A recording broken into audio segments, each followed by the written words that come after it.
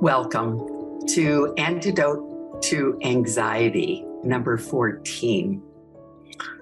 In this moment, on a scale of 1 to 10, with 10 being high and 1 being low, how's your anxiety? Yes. Check in. Notice. Are you feeling it here? Are you feeling it through your whole body? Are you barely feeling it? I'm Georgena Grace, and this series of Antidotes to Anxiety came because a client of mine was in deep anxiety after the death of their spouse. Well, as things happen, anxiety is very prevalent right now. And so it comes up in a topic, at least once or twice every week in my life. Last week, I had the opportunity to be with my dear friend from junior high, Barb Golden. She lives in Omaha, Nebraska, and she flew out to Portland, Oregon. We had a wonderful time. And we have been friends, as I said, since junior high and talked on the telephone every week since 1970. So when you do the math, that's almost 53 years of phone calls. Yes, it's a lot of time we've invested in our friendship, and it's been so worth it. We couldn't be more opposite. Barb is down to earth and so practical.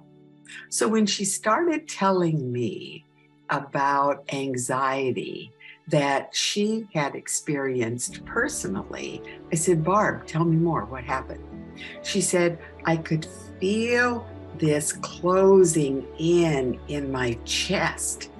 And as I was with Greg, that's her husband, and she said, I said to him, I'm gonna die. I'm gonna die. And he said, Barb, you're breathing. You're not dying. His voice and presence shifted her from that state of fear, false evidence appearing real, back into the present moment. Well, Barb is very practical, as I said. So when she was at her doctor the next time, she said, what's this stuff with anxiety? I had this attack. It felt like a panic attack.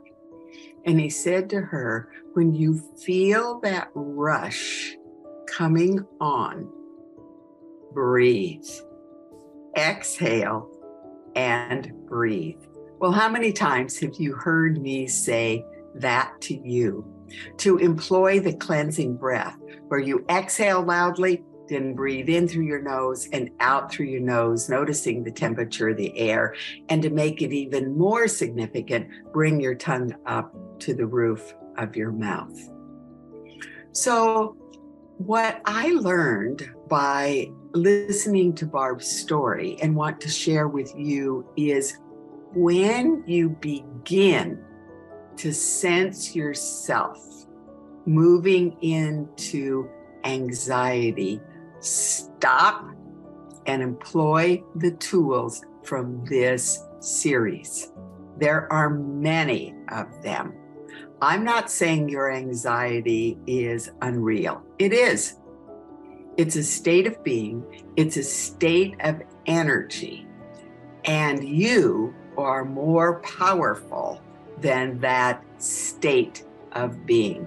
You get to shift with the choice, with the tools, with your words that say no. Because that's what Barb did the next time. When she felt that coming up, she just said, no, you can't be here.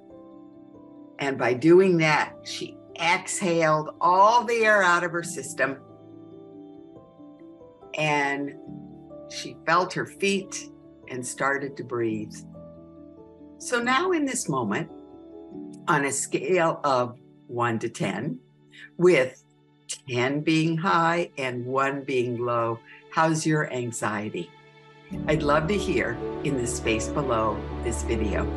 Thanks so much.